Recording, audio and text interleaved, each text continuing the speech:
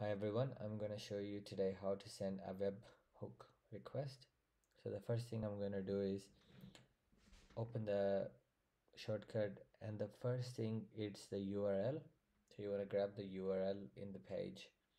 The second thing, you want to grab the dictionary, and in the dictionary you want to have key value pairs, two of them.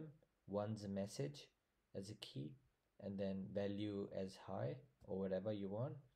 Then the second one is I saved it as webhook URL. You can save it as whatever. And then I'm using this variable URL that comes from here. And then I have the URL again to make sure that the value is not a string. It's to make sure that it's a URL. To do that, I select the URL in the third step, and when I click the variable, it would ask me what variable you want to use. I will use the variable in the second step, which is dictionary, which selects right here.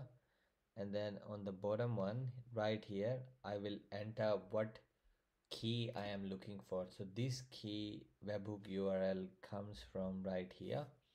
And in the last step, I will select get contents of the web page, and then out of the web page I will select the URL on the third step. After I enter the URL,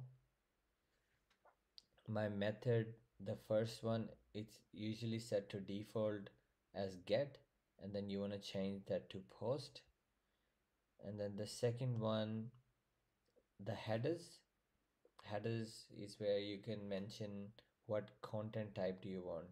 Do you want an image? Do you want a JSON? So right here I'm asking for JSON. We don't really need to receive the response, so we are just sending it as that.